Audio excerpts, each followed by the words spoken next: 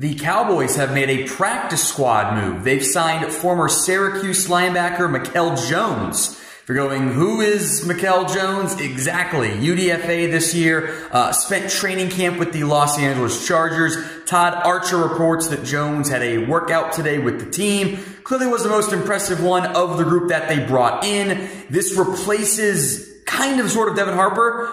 They had cut Devin Harper to call up Brock Hoffman from the practice squad. Harper got claimed by the Bengals. Now Jones subs in on the practice squad, which also features linebacker Malik Jefferson. Probably not a name we'll hear much of this year, but is a noteworthy move to round out the Cowboys practice squad. Make sure you're subbed for the Cowboys-Niners preview coming out later today.